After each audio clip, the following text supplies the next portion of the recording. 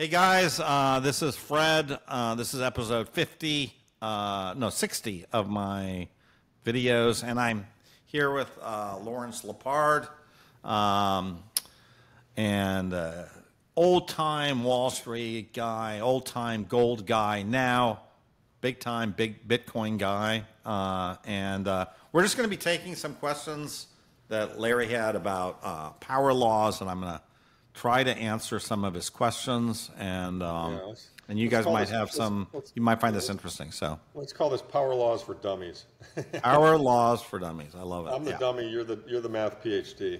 So yeah. I read your stuff, and anytime I see a 97% correlation, I'm like, holy shit, that's pretty strong, right? And causation, correlation. We can get into all of that for a minute, but let's set that aside. Let's assume that this law has held it with this 97% correlation, and that's likely, therefore, to continue. That there is, correlation and causation.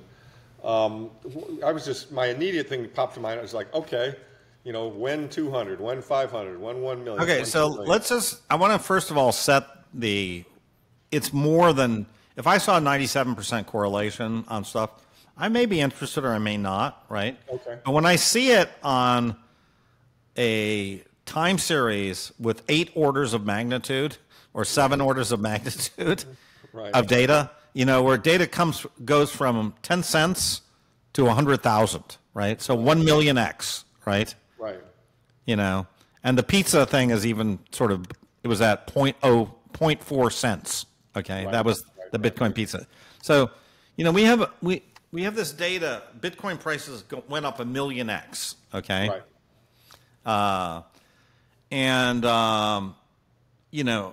They went up 1 million X in 15 years. Right. Now, first of all, there's nothing that I can find a recorded price history of anything that's gone up 1 million X. Right. Yeah, I would agree. It'd be hard to find something like that. For example, I went back to Microsoft, right? Microsoft IPO'd and went up 3,500X. Right. Since the IPO in '86. Right.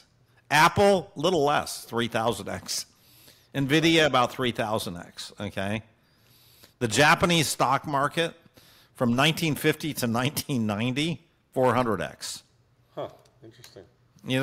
So we're dealing with things that are in 10 to the power 3, right? 1,000 right. kind of. Now, all of a sudden, we go to 10 to the power 6, 1 million, right? So if you see something like that has 6 orders of magnitude or 7 orders of magnitude, and you plot it on a log graph, and you get an R-squared of 97, you should take note. This is not random. Right. Yeah. No, it's an unusual beast. Yeah. Would it, if you took away in one case you started before the pizzas, and the other case you started at the pizzas, they came out roughly the same or similar? Sorry? On the pricing, what price you start at depends. Because when you start at 0, you can kind of. It doesn't matter. It doesn't matter. In fact, so it's really interesting that, first of all, you don't notice this pattern. Like if you're looking at Bitcoin and you're just looking at TradingView, for example, like right. we do, right? Right. So what's your sort of mental model of Bitcoin? It's sort of like, well, there was this period a long, long time ago where I don't quite remember it, where it was really cheap. Yeah. Then there was the 2017 bubble, went up 20x, and then it crashed. Right.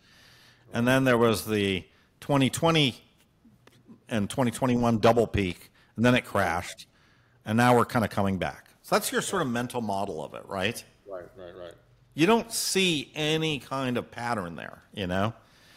Now, you have to look at it in double log form to see this pattern. You have to look at it logarithm of price, as a lot of people look at it logarithm of price, but you also have to look at the logarithm of time since the genesis, right?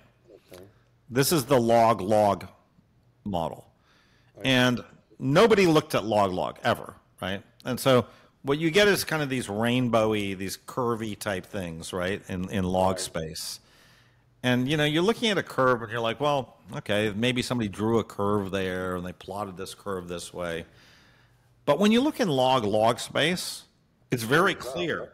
Yeah. It's like you got this line. And you don't have to fit the line.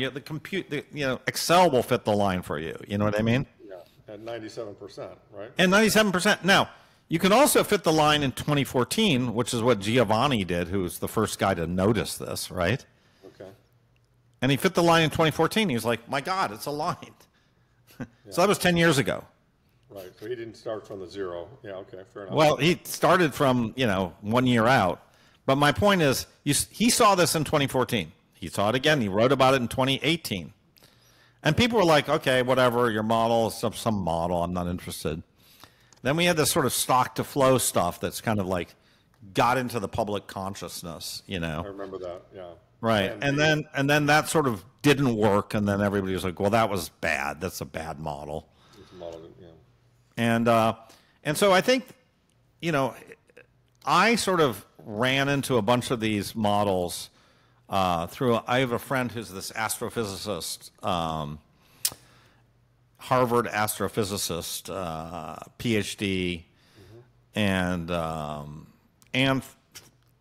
he worked at Sun Microsystems on super high performance computer on Cray and these kind of things. Sun bought Cray. I don't know if you remember that, but I remember that. Yeah. Yeah. So anyway, he's a super smart guy, and he kind of turned me on. He's like, "Tell the power law, man, Fred." It's like, and I'm like, "Oh, okay." And then later I met this guy Giovanni, because I was quoting my friend Steven. Giovanni's like, "Yeah, I'm the first guy to recognize this thing.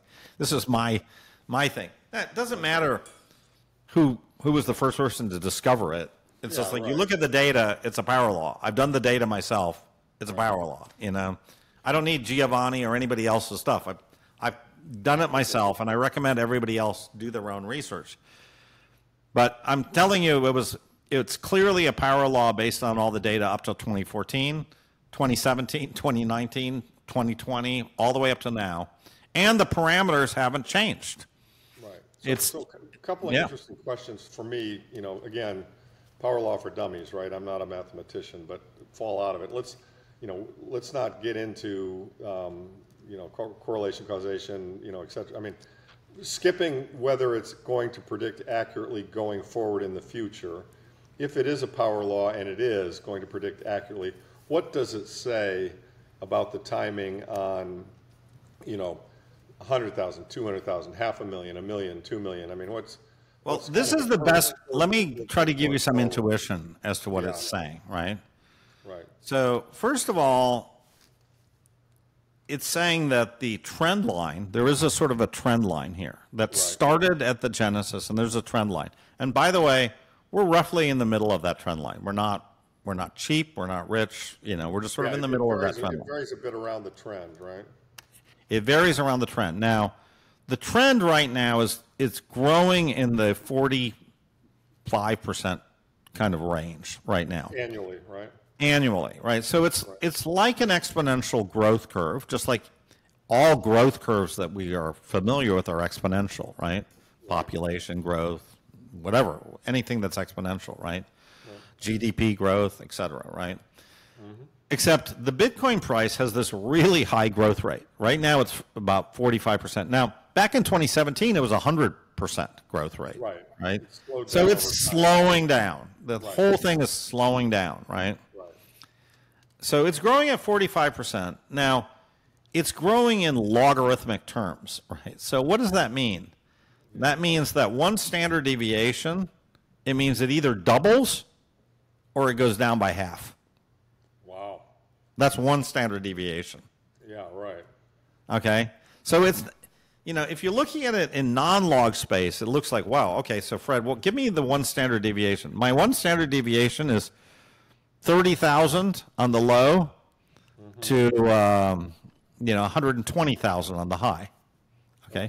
However, that's relative to where it is right now, and it's actually going up to 100,000. So now the one standard deviation is 50,000 to 200,000. I see. And what the timing against the chart against time? Sorry, 50,000 to 100 and 50,000 to 200,000. Yeah. 200. That's at what date? That's at today. A year from now. A year from now. Okay. Yeah. So if you look at 1 year forward, right, where it's say let's call it 70,000, right? Right. So 1 year forward, the trend line goes to 100,000, right? Right. And then the standard deviation is 50,000 on the downside Right. to 200,000 on the upside. Now, this thing is really crazy, and it has gone 2 standard deviations twice. One in 2017 and one in 2014. Oh, that's fascinating. Okay. Okay. On the upside. So it tends to err on the upside up to even a little bit more than 2. Okay. So that would imply that in 1 year, it could theoretically be 400. 400,000. Yeah. Or 450. Yeah. Yeah. But it could get that kind of. Probably unlikely to stay there. I mean, based on the model Exactly. designed it, at that point in time, it will be overstretched compared to the longer term. It does. It operates like a coil, right? So if it got up to 400,000, probably a good time to kind of lighten up a little bit. Yeah. So if you don't mind, do you have a chart, or do you have anything that shows kind of what that, what this band looks like, 2026, 2027, 2028? Yeah. Sure. Can we look at that? That'd be let's. Curious. Hold on one second. I think. The reason I'm digging in on this is just purely selfish reasons. Of course. I think there are a lot of us in the community that are kind of like, when this is $1 million asset, that will really be something. And I'm trying to get a sense of, the boundaries of time around which that might likely occur. You know what I mean? Well, I can tell you right now, $1 million. Yep. It'll be within a decade. Okay, definitely within a decade. That's I'll show you in a second. Since it sometimes does a 2x standard deviation or a little more, we could we still won't get it. We still are unlikely to get it in the next 2-3 years. I would say. I get it. Yeah, because the mean will have to be in kind of the 300 range to have a 2x standard above it get you $1 million. Let's take a look at. Let's take a look at mean if we say the mean right now is, what did you say the mean was? Like, you're saying it might be 100 next year, and that mean is growing at 45% a year? Is that? Yeah, the mean is growing at 40. I'll show you. So can you see my screen here? Okay, cool. So this thing here is a graph from this data, right? This is a live graph, okay? And what? It's a little small. Anyway, you can punch it Okay, up. you want to see it bigger? Yeah, possible. Is that better? Maybe I can even make it bigger than that. I'm looking at. How about that? I'm seeing your Twitter stuff where. Wait. Are you not seeing my? Let me see. Oh no. Excuse me. I'm sorry. You have the right window open on. I don't. Hold on one second. Okay. Can you see that? Yes. Perfect. Great. Okay, so first of all, this is live data. Would you agree that anything that looks like this over the last 15 years is pretty shocking? Yeah, there's a strong correlation there. I get the 97%, and that's what you're talking about. So that's that, right? So this is kind of what it looks like in terms of non-linear form, non-log form. Do you see what I'm saying? Yep. Okay, so basically the green line here is this trend line, right? Yep. So we just went a little bit above trend line here, okay? Very helpful, yep. Okay. This upper band here is the 1 standard deviation. Okay. Wow. Okay, which is at 125 right now, right? Yep. This line here is the lower 1 standard deviation. Correct. So it could fall back into the 35 or so. Yeah. So if you see here, this blue line is going to go, well into the 200,000 within a year, right? A year is like that distance there, right? Yep. Okay, so basically, and this is kind of where you look like for the next 20 years, right? Right. And this is really what it tells you. It says, we're going to be, this is where we are, and you can see where we are now. We're just there, right? Within 10 years, we're going to be on this thing, over 2 million. They're probably 1 million. They're 500,000. Right. You see what I'm saying? A 10-year out forecast. I get it. Very, very helpful. So a 10-year out forecast is worst case 500, median case 1 million, best case 2. Yeah, I get it. Okay. Right. And then it's just going to kind of keep on going. Well, let's say we can actually look at the, let's just actually look at the actual data. Power law model price. Here's Very the, helpful. so yeah, so here we're going from 2 to, say less. So in which date were you interested in? Like 2035? Like 10, so here we are in 10 years, right? December 2034. We're between 1.2 and 2.5. Sorry, and 600,000. We're between 2.6 on the upper and 600,000 on the lower. Right. Okay? That's 10 years out. That's 10 years out. Okay? Now let's look 15 years out, which is 39, right? 39 is roughly here, right? 15 years out, we're a minimum of 1.3 million and a maximum of 5.6 million. Wow. And our baseline is 2.7 million. Mean is 2.7. Yeah. Okay. You see what I'm saying? Yeah. Let's So, dial it back. So we've done 10, we've done 15. Let's go the other way. Can you give me 5 years out? yeah, sure. So let's 2029, right? Yeah, perfect. So here we go, 2029. So the low end is 149,000. You know, a lot of people be like, how bearish can you get, Fred? Well, yeah, that's what the model tells you, you know. Yeah. You could be in 5 years and you're only up twice what you are from here today, right? That would be within the model, right? You could be all the way up to 600,000. And what's the But not likely to be significantly above, you know, you're not seeing any millions here in the upper range, right? The million looks like 2030 is. The mean's kind of 300 on that one. On the line is 300 or so. On the 2029, Yeah. it's 300, yeah. It's about 300. Got it. Very good. You know, so look, I think what this is telling you is, you know, when you look at it this way, you're like, well, this model has no predictive power at all. Well, it does, but, you know, you have to look at it. You have to realize that things are moving in this kind of exponential space, right? Yeah. Yeah. So, you know, this thing doesn't tell you that much about what's happening next year. It could go down, it could go up. We don't know, right? Well, when you've got something that's growing at this kind of rate, it would make sense that the volatility around the rate is very extreme. I get it. Right. But now, if you ask me my opinion, I think this line is probably going to go to that line. And look, here it even went beyond 1, right? Right. And this is more like, actually, this number is beyond 2. I was going to say in 2017. Oh, sorry, 2017, you can see it there. It's hard to see on this chart, right?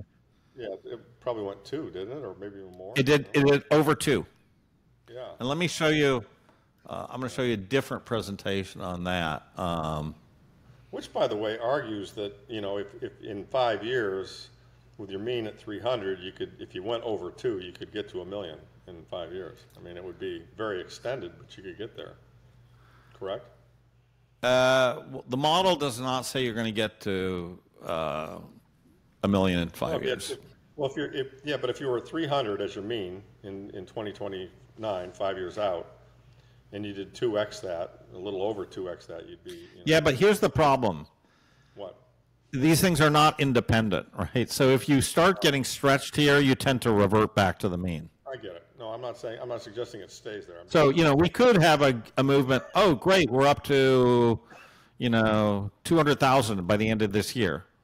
Well, yeah, that's good, but you probably actually want to lighten up a little bit there. You know what I mean? I get it in the sense that, yeah. Yeah, so that's what this model tells you. Let me dog it. Yeah.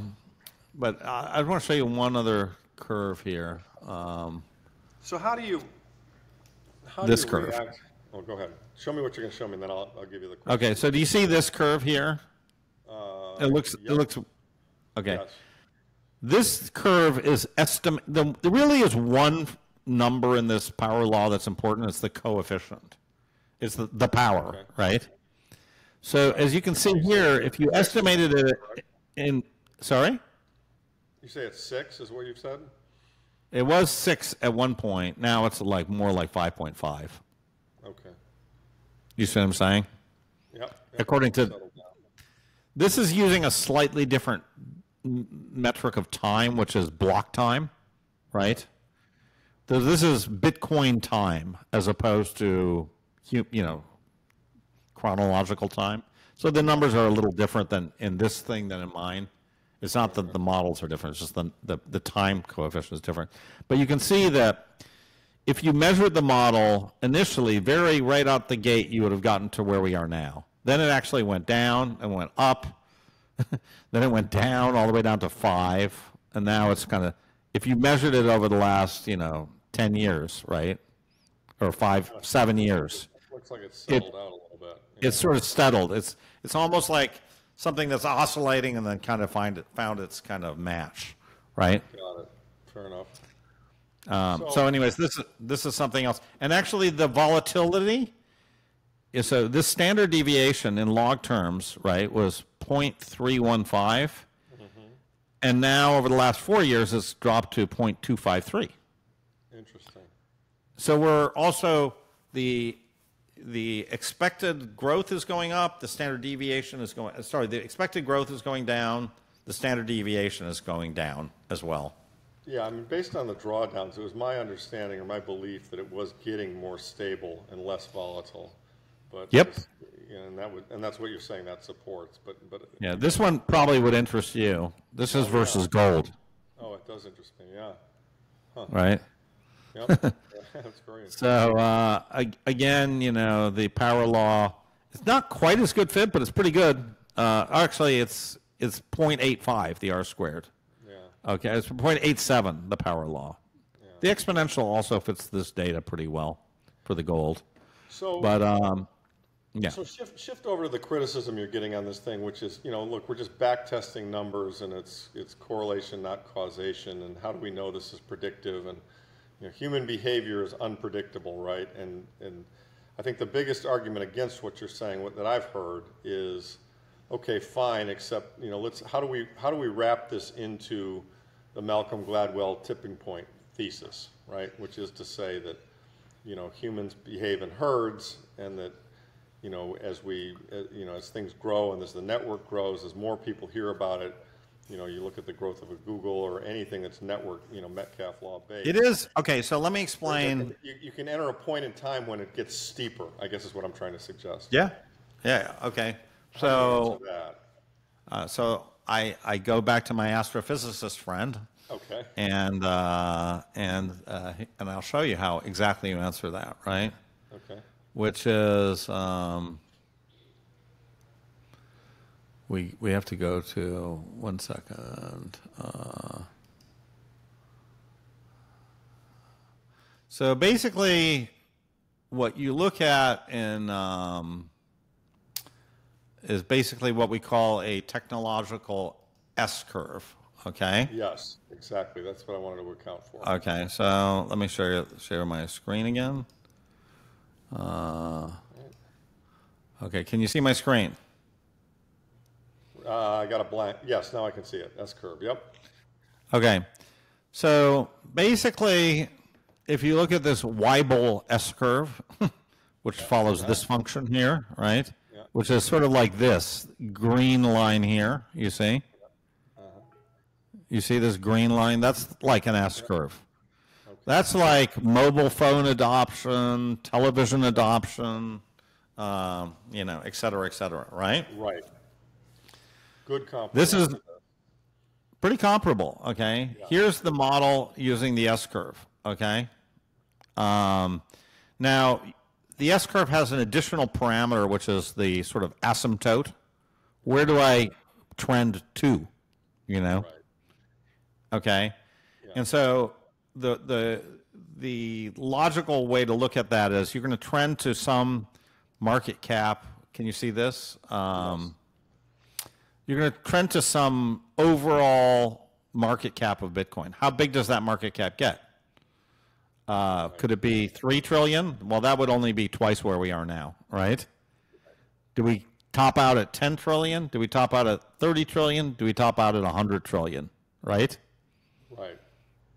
Hard to tell. And here, there's 300 trillion of fiat assets, but we're not going to get them all, right?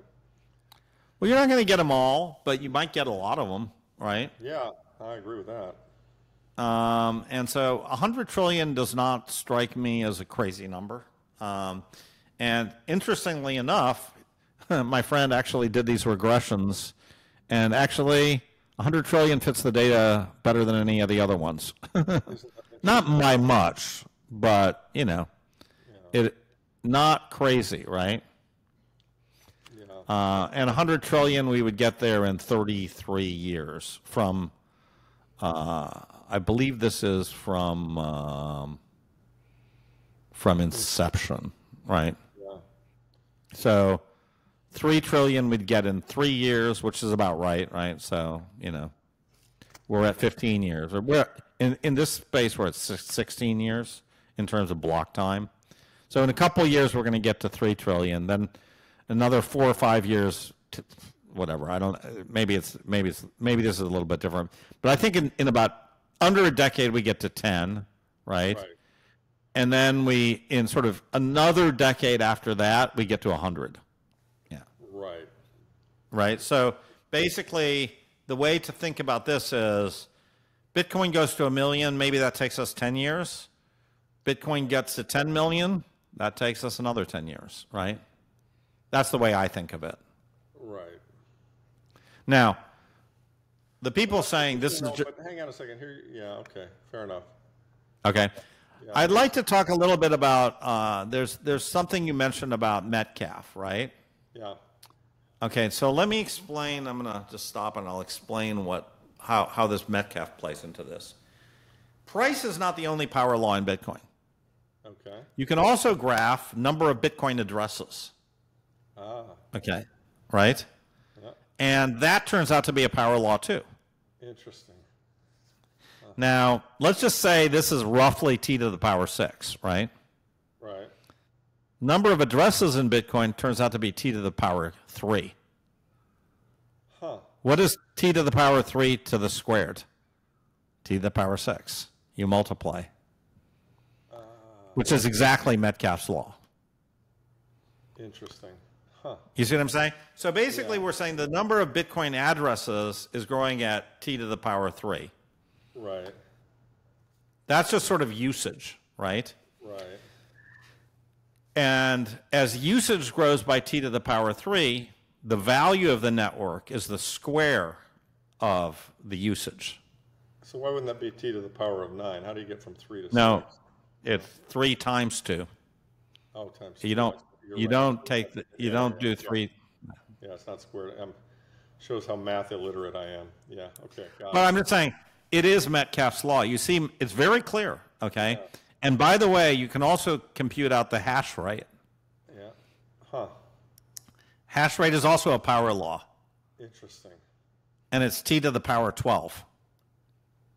So it's a square of the price. Interesting. It's the square of the price. Price is the square root of the hash rate. Huh. And by the way, the hash rate power law is even more precise than the price power law. Is that right in terms of the R squared fit? Wow. Yeah. Wow. It's amazing. And by the way, this guy Giovanni found it out on his own, and then this guy Steven was like, yeah, price is the hash rate is the main thing that has the best fit. Including Kaiser and others saying the hash rate's a very good indicator of the price, and that's a super. I hadn't thought of it in those terms, and I hadn't. Well, and part of the way that they think of it that way is what is the real value of Bitcoin? Right. It's the hardness, right? Right. You know, it's so the hardness is the hash rate, and Bitcoin is you don't have to do anything with your Bitcoin. You can trade it once a year. You know, you don't. It's not like you have to trade it's not like the velocity of money. You know, PV equals right. you know, like PV equals MQ or whatever that thing was, right? It doesn't need to be volatile. It just needs to preserve its value and be super hard, right? So the hash rate is really important, and the hash rate's growing at t to the power 12. Now, I also have an idea why that's squared, And I think the reason that's squared is you have two phenomena there, which is you have the halvening, which is exponential to the power 2. Right. Right? Right. You double in two years. Every 4 years you get half. You double in 4 years, right? Right. But Moore's law, if you remember, Yeah. says the number of transistors on a semiconductor doubles in 2 years. Oh, interesting, huh? So you square in 4 years. Interesting, huh? So I can't quite pair that in, but it's Yeah, all roughly these interesting mathematical relationships. It's fascinating. it's kind of it. Look, these things are not random. Like the one thing I will tell you is this is just it is completely not. I mean, I can tell you, I have a PhD from Stanford. I spent 4 years with Tom Cover. Tom was my main guy, guided my thesis. Okay. Tom worked under Claude Shannon. Do you know who Claude Shannon is? I have no idea about how this world operates. He is the founder of artificial intelligence. He's the guy who invented the computer bit. Wow. He is the founder of entropy theory, is the founder of information theories. He's undoubtedly the most important computer science mathematician of the 20th century. Undoubtedly. Wow. And Shannon and Cover. So I spent a lot of time on this stuff. And by the way, these guys were really interested in forecasting stock prices and everything else. Right. Shannon wrote like papers on like how do you allocate investment funds under uncertainty. Sure.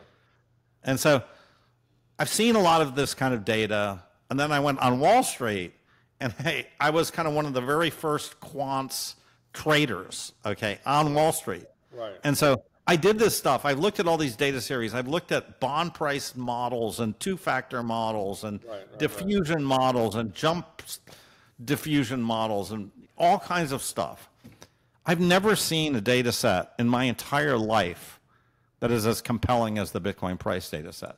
Oh my God. In my entire life. Nothing. And in your view, based on what you've seen, your experience, your knowledge of the math, there's just no way that this randomly came out like this. In other words, you might as well just go onto the Empire State Building, put a Dixie cup underneath, and throw a quarter and try to hit it in the Dixie cup. I mean, that's that's the kind of like, randomness we're talking about. There's just no way. Right. I mean, and look, it's not my model. I could give you the model. I could say, Larry, go into Excel.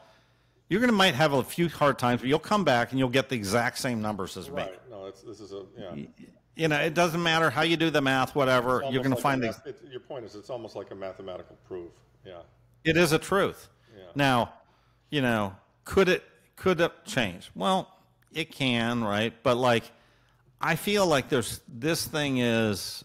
It's very unlikely to deviate from this. In the same way, I think, like, if you look at the stock market right now, okay, what's the chance that the Dow Jones goes to, I don't know, 3,000 in the next 10 years? Zero, right? Damn low, Right. What's the chance that it, goes to 300,000 in the next 10 years? Also pretty low, right? I mean, they're possible, but I'm just saying, there's sort of a statistical bounds by which the stock market is moving, right? Yeah, I get it. And so I'm just saying that this is not something you can necessarily trade on, right? It's not telling you, okay, I checked the model today, it's low, it's high. Go by, because there's movement within this boundary. One thing I'm interested in that I thought was fascinating, you touched on it earlier, maybe we could just talk about it kind of going forward. You said in the past that the model was kind of growing at 100% a year, the underlying value. But that has slowed down. So let me explain that, because I made another. Tell me where we're going to get to. I mean, are we going to get to the point where at some point that growth rate is 15% or even 3%? When we're on full Bitcoin standard, will it be 3% a year? I mean, how does that number evolve over time? Do you know what I mean? I'd be curious to know.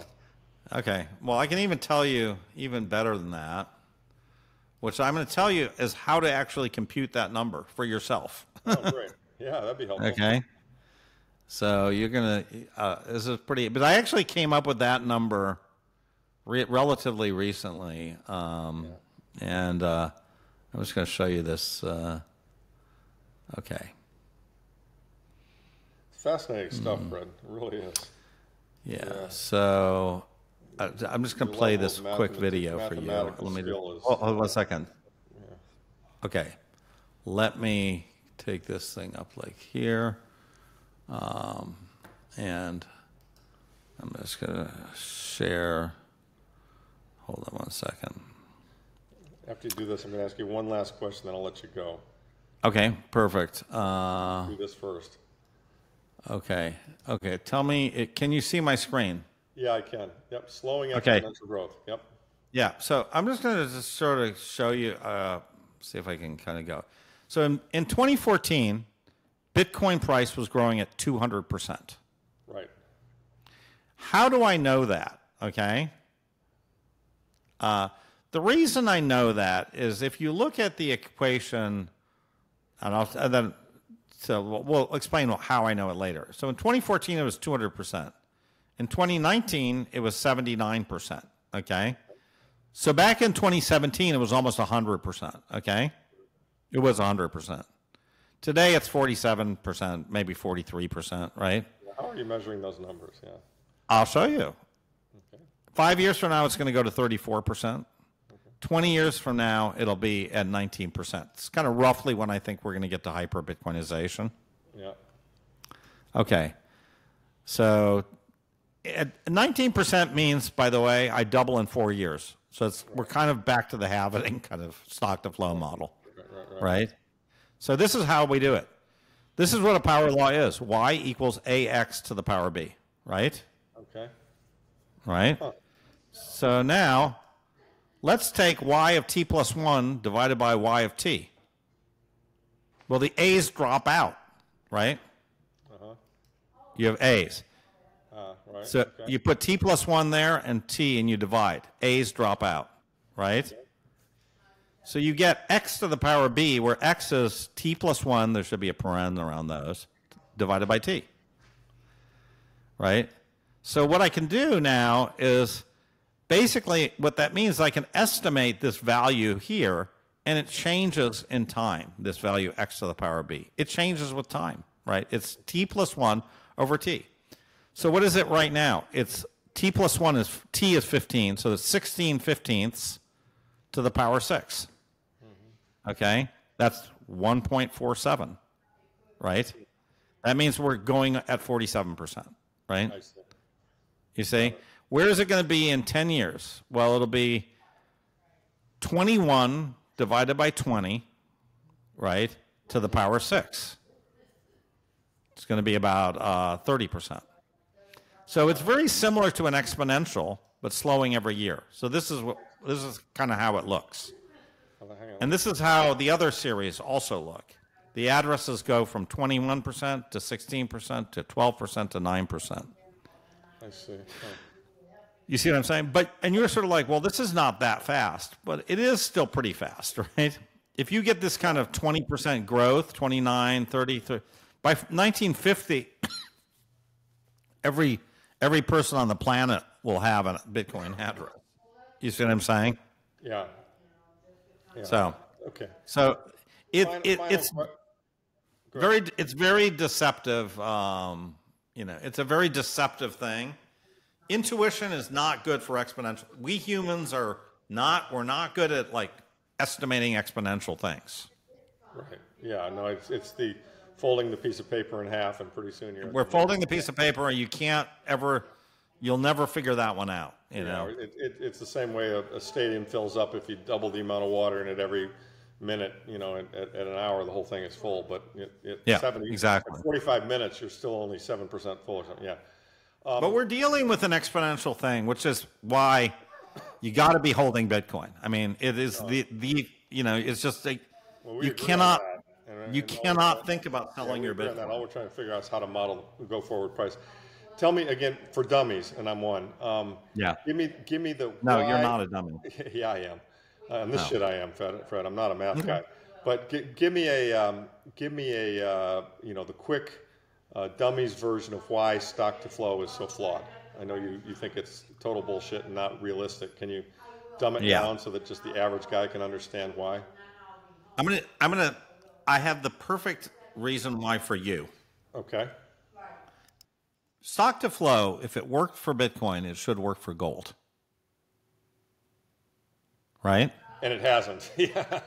Yeah, Now, right. let me ask you this. Has the stock to flow of gold changed that much in the last 20 years? No, stock to flow of gold. Okay. Has the price of gold changed in the last, since 2004 when the gold ETF came out? Yeah. Yeah, the price of gold went up, Yeah. it went down, it went back up. Yeah. Good point. So stock to flow did not make an iota of difference for the price of gold, right? It didn't make a difference. Now, it is true that Bitcoin is, you know, we all love the scarcity of Bitcoin, right? But it's not true that that one number, which is that stock to flow, just mathematically drives the price of Bitcoin. It doesn't, okay? Now, what the stock to flow guy did to make the kind of data fit, right? Because if you plotted stock to flow against Bitcoin, it would not fit at all. But what he did is How did it fit? Yeah.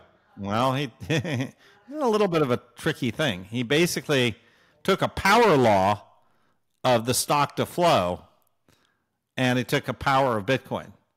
Well, the problem is this: the stock to flow is monotonic in time. It increases with time. So the stock to flow, because it's determined by time completely, right? You could say it's very correlated with time. Stock to flow is correlated with time. Well, because of the power law, Bitcoin is correlated with time. So therefore, Bitcoin is somewhat correlated with stock to flow as well. Right. So it's a bastardized version of what's really going on, which is all these power laws happening. Right. It's not a quote unquote first principles thing. It is not the case that things go up because they're scarce. I'm sure you have things that are very scarce that are not valuable at all in your house. Correct. You might have a little tchotchke that is one of a kind and is worth nothing. Right. You know? So scarcity is not the only thing that drives value. Correct. It's a lot of other things like adoption, Bitcoin wallets, now the ETF, perception of Bitcoin as money, El Salvador adopting Bitcoin, all these things. It's human preferences, yeah. It's human preferences. Yeah. It's not just scarcity. Yeah, I get it. So I feel like I understand why everybody went wrong. When I first saw it, I was like, ooh, wow, this thing, I remember seeing it, and I was like, well, this is pretty cool. Like, actually, the R-squares look pretty good. Could it really be this simple? And then, Corey Klippstein sort of, came out and said, well, this thing, for whatever reason, he kind of sort of said, no, this is wrong.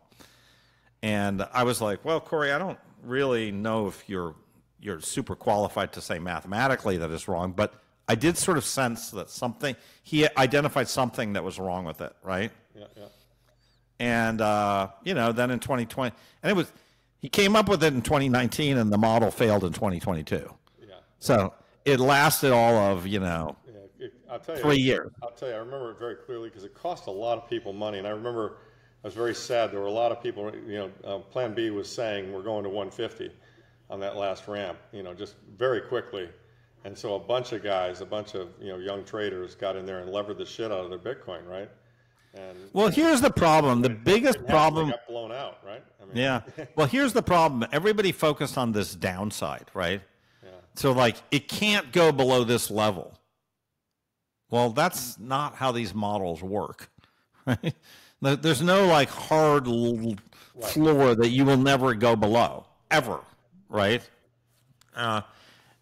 But it's like, and by the way, in 2017, the power law always stuck to within one standard deviation. Right. It did. Yeah. So 2017, you're looking at it, you're going, not 2017, 2022. I'm saying. Yeah. It was at one standard deviation down. Right. You're looking at it, you're like, there's nothing weird happened at all with this model. Right. So I just think that. But I think it's not the case. Like if you told me, does the power law guarantee you will go down no more than one standard deviation? Well, so far it hasn't. We've had 15 years of data, and we've never gone below one standard deviation. Right. Could it happen? It might. But, generally I think that these things are not to be used for leverage trading and all the rest. Right. These things, if the only practical use of this is, it should give you a lot of conviction that your bags are good. Yeah, right. They were strongly going in the right direction, and the prices will be significantly higher within the band that the model describes. And that band, that's very helpful, and that allows people, I think, to suffer through whatever volatility there is, where you have a 13% drop and then a 13% pop, and it's it's just standard stuff, right? Yeah. So I think it's useful. I think I would encourage, what I really would encourage people to do is, even if it's a very simple thing, try to make a very simple, crude model in Excel yourself, Excel or Google Sheets or whatever. It really does help to actually do the work yourself a little bit. You know what I mean? Yeah. Like if you're putting, let's just say a number, 10% of your net worth in Bitcoin. Yeah. I think, having your own little model of how this thing is going is important. Yeah, do not trust Fred. Do not trust Giovanni. Do not trust anybody. Right. Do your own work, Right. Get your own conviction around this stuff. Yeah. Don't blame me if this thing goes down to the one band and you get blown out. Don't say Fred told me so, because I'm not saying that. I'm saying this is a model. You need to understand it. Well, and if you don't want to use it, don't use it. It's fine. I look at it much more at a social level. I mean, to me, I've always thought the only two risks that could mess this thing up are, one, there's a technical failure of some kind, and I think 800 and some odd blocks in, 800,000 blocks in, in 15 years, that's now a very low probability. And then I would say the second thing would be just less usage, less adoption, less addresses, less hash. I mean, if suddenly everybody just became bored with it and said, to hell with it, it's not that big a deal, then we would all be wrong. But the way I look at it is, I look at it as a substitution asset, where I say to myself, there's 300 trillion of fiat, and there's 1.4 trillion of this thing, and guess what? That fiat is getting debased like you read about.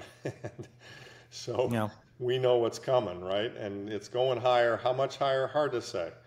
Well, look, I think what I really do believe that, Vijay Boyapati had this chart, and his thing is, look, you have gold.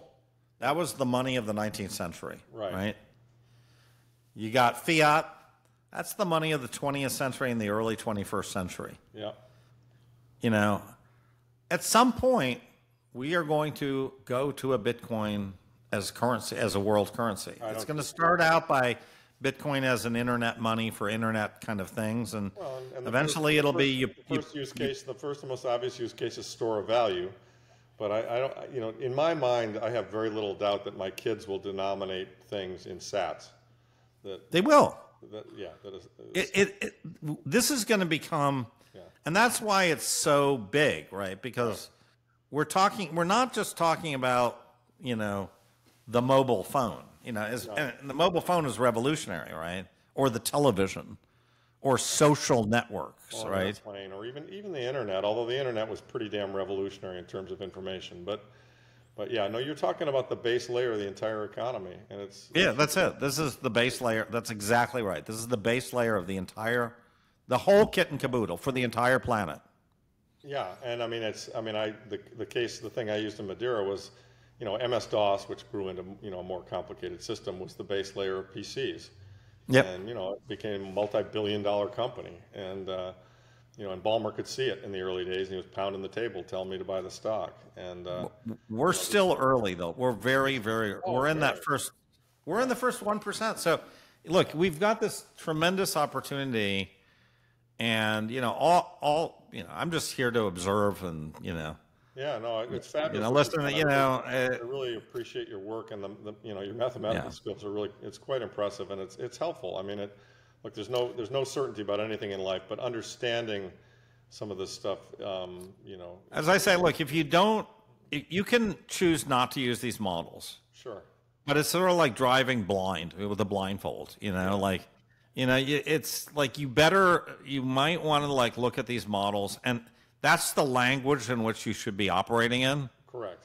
Yeah. You know, it's sort of like you fly a plane. You better know a little bit about aeronautics. Right. You know, Yeah. you're a pilot. I'm a pilot. You know, it's like you better understand. You know, the force on the wing. You know? Yeah. Right.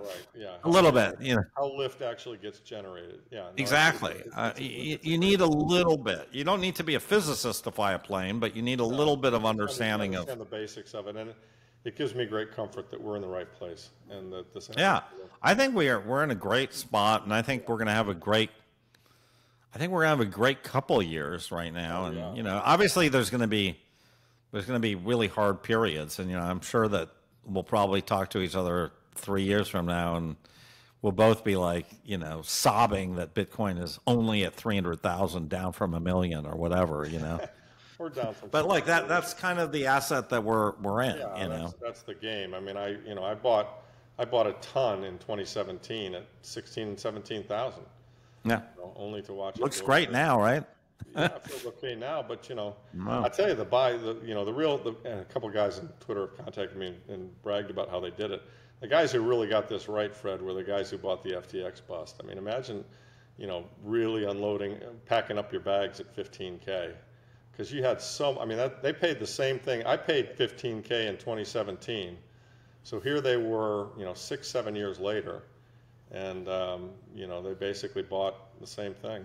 And same. Look, price. I think the whole thing is about this stuff is having conviction. Yeah. So I mean, why am I on Twitter? It's kind of like to further my own conviction. Well, right? Why do I want to talk to guys like you? Because like the more I can hear it from other people, the more I'm like, you know what? Yeah. I'm not nuts. Yeah. And I'm not completely insane. Yeah. And I gotta because say, my accountant thinks I'm completely and utterly insane. A lot of people think I am. And I remember in 2017, 2018, it really was kind of insane. I mean, I would tell people this, you're out of your mind. I mean, this is magic internet money. It's a joke. Yeah. You know, but that's, you know, obviously we're beyond that point now. So thanks so much. But anyways, Larry, I really appreciate it. And I think, likewise. I think everybody's going to enjoy this kind of banter. I would because agree. it's, I mean, your stuff is pretty high level, and so I appreciate you kind of dumbing it down. And my guess is that this video will be well received because it helps the average guy to understand what you're doing, and that's helpful. Great. Well, thanks, Larry. And I'll post the video up, and I'll give you a copy of it too if you want to post it or do whatever. Please do, and I'll retweet it when you get it. Okay, sounds good. See ya. Okay, Bye. take care. See ya. Bye.